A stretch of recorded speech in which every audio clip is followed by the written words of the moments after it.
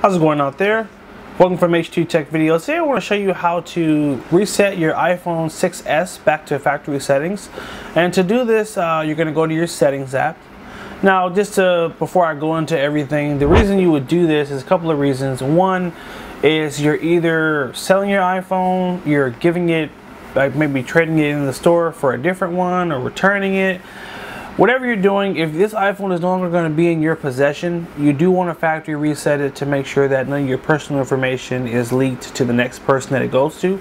You also want to make sure that before you do that, you back up your information to iCloud so that you don't lose any important information.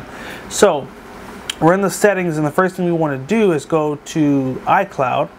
We'll go there, and we want to come down to where it says backup, which is right here. And it says on, but we're just going to tap on backup, and you have an option right here that says, hey, backup now. And normally under it says last backup, and this says never, because I haven't backed up on this phone. But if you tap backup now first, it will back up your data to make sure you don't lose anything important.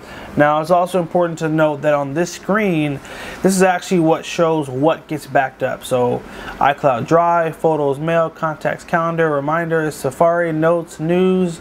So make sure everything you want to have backed up is checked in green, because if it's not in green, it's not going to be backed up. So just important thing to note.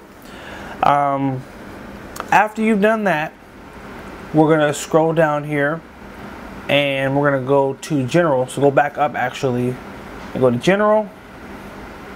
Go all the way to the bottom where it says Reset. And then we're going to come to Erase All Content and Settings. So tap on there. And it's going to say, hey, erase iPhone. Yeah, erase iPhone. And then it's going to ask you to put in your Apple ID password. So I'm going to pull it away here and put that information in. Now, if you have a passcode on your phone, this is also where it will ask you to enter that passcode as well before it proceeds. So I'm going to hit erase. And if it shakes, it means password is wrong. So let me make sure I put it in properly. If not, it's just going to keep shaking. We're not going to get anywhere. And almost done. Alright, password is in. Erase. And that is it. You'll see the Apple symbol. The phone's going to reset. And the first thing it's going to do is it's going to erase all your information off of the phone. The second thing it'll do is it'll set it up like it was when you first purchased it. And now your phone is ready for you to pass it on to the next owner safely without you losing any of your important information. So this is pretty much it, guys. And this process can take anywhere from probably about 2 minutes to about 10 minutes. It depends on how much information you have on the phone, how much music, pictures, whatever.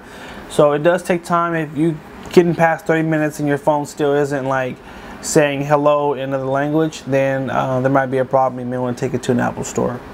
But anyway, hope again this video was helpful. Make sure you like, favorite, and share it if it was helpful. Make sure you also subscribe to H2TechVideos, and have a good one.